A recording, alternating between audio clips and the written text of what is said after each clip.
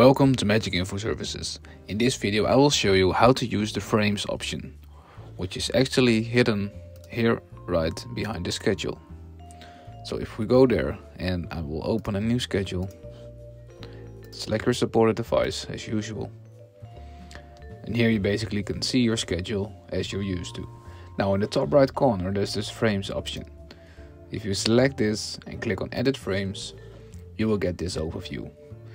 Here you can select the display resolution. Now the display that I have connected is in portrait mode, so I will select this as well. And here you basically get to see the different layouts that the frames option offer. It might be similar to the WebAuthor templates, however this is just for easier use. So if I would like to split my devices in two, I will select this option, click on next, and here you get to insert the content. So for frame 1, I would like to use this video. I will select it, and the same goes for frame 2. Make sure to select the frame permission, which is the default setting.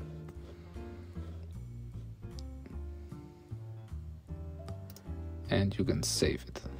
So what happens now is that you basically create a schedule for the top half of your device. So if I insert a certain content item right now, for example this one, this will mean that the video that I just inserted in here will be covered in the top half of my device. Now if I click on the bottom half, you can see it's empty again, and this is because I have to set my content item first for the bottom half as well, which I will take this image for. And if I will now click on save and publish and select my device right there, it will now send the schedule to my device. And if I open remote control, you can see that on the top half it will now play a video which I just selected. In the bottom half it will now show an image. And this is basically how to use frames. It's basically a cool template which you can divide your display in various sections, and you can actually send content to those sections specifically.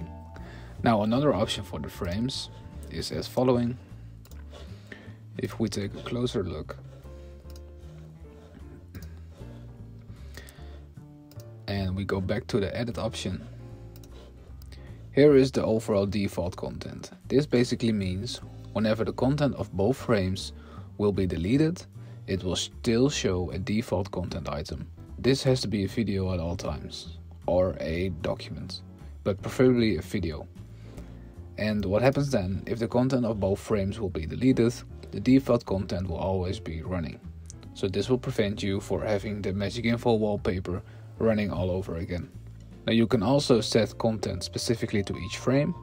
So for now, as you can see, both frames have the same default content item, but you can change this by selecting the frame and then search for your default content item.